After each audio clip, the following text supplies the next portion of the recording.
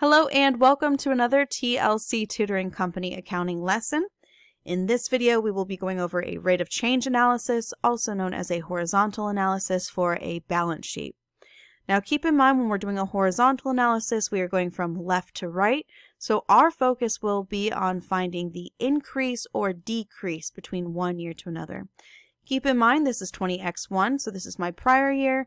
20x2, this is my current year. So for example, for cash, we see that it decreased, right? So when we're doing a horizontal analysis, the first focus is on finding the amount of the increase or decrease.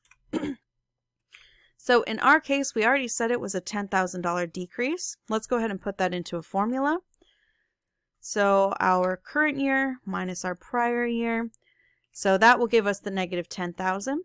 And then we will divide that amount by our base year. So that will tell us what percentage increase or decrease we have. Divided by our base year.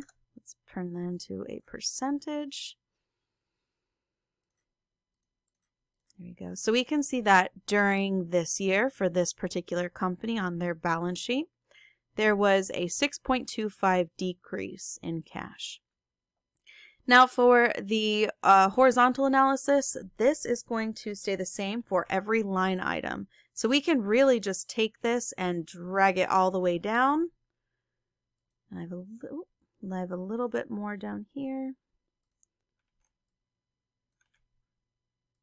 There we go. So now it's simply telling us all of the increases and decreases that this company experienced during the period. So for example, we see some zeros, so we will just want to check those, make sure they're correct. The reason for our zeros is because we had no change during the period. See? We also see that, for example, accounts payable here decreased by 33.33%, pretty significant there.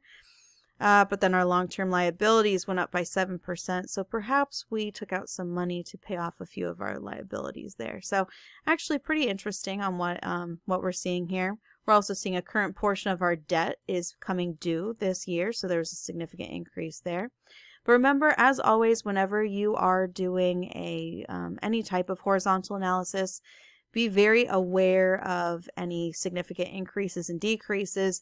Keep an eye out for parentheses and negatives. I go over that a lot in the rate of change analysis video for an income statement. We need to be aware of those, and then also be aware of your zeros. Sometimes it can be, if we leave zeros in the way they are, we're not really communicating what happened. So for example here, if we put a 0, so let's say we ended December 31st with no PPE, but then we had 5.6 million. We get a little error message here. So if we did have a scenario like this, we could go ahead and say see notes, and our note would simply explain why we can't put that number in there. The number in this case would be we didn't have any. We purchased 5.6 million in PPE during the year. So keep in mind, I am going to upload videos for the rate of change analysis for the income statement, also a common size analysis, also known as a vertical analysis for the income statement and balance sheet as well. So keep an eye out for those. I will link to those in the description. And if you have any questions, go ahead and put them in the comments. And until next time, happy studying. Great work.